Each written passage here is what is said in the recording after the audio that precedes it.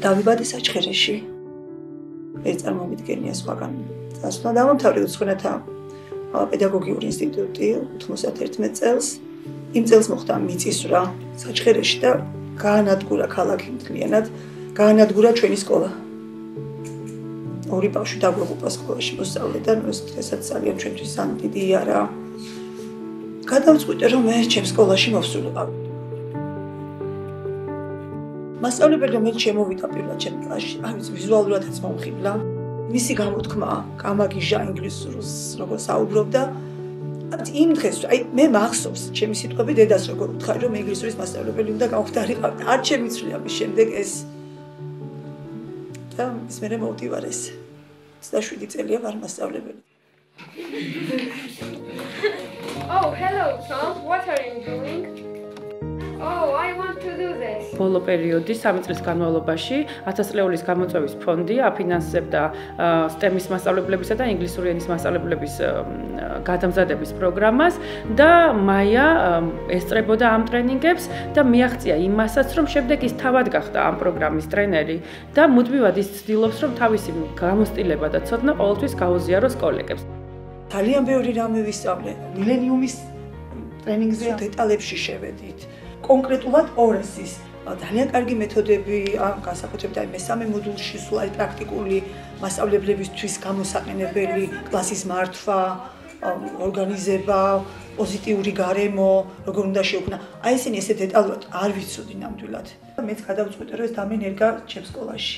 მაიას ყველა აქტივობა მიზანმიმართულია მოსწავლეების აკადემიური შედეგების გაძლიერებაზე და მათთვის განსაკუთრებული უნარჩვევების მიღებაზე. აი პროექტის ფარგლებში ქალბატონი მაია სკოლაში ამუშავებს საჯარო მეტყველებისა და შემოქმედებითი წერის კლუბს. ამ კლუბის ფარგლებში მოსწავლეები ეჩვევიან ინგლისურ ენაზე, როგორ შეიძლება მათ ჩამოაყალიბონ თავიანთი აზრი და წერონ შემოქმედებითაც და ეს ძალიან მნიშვნელოვანია 21 საუკუნის მოსწავლისათვის. Because this book is called the Infinity Story.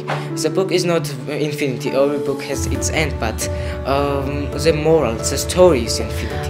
Friends are people to call when you need to uplift your day, and there's nothing better than sharing your problems and your life with your friends. My speech was, if you throw me out of the balloon, you will die because enemy can't see me. Maya in this club helps me to escape from fear, which called public speaking. In front of your friends, because they give you total freedom to be yourself. We upgraded our English speech, so it was so funny to work together in the groups. Our school will very special and interesting for other schools.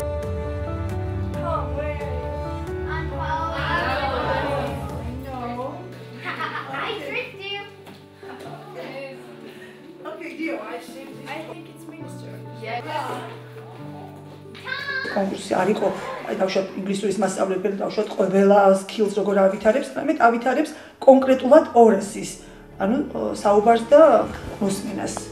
მეორე ადგილზე აღმოჩნდი შოტლანდიელი მასწავლებლის შემდეგ.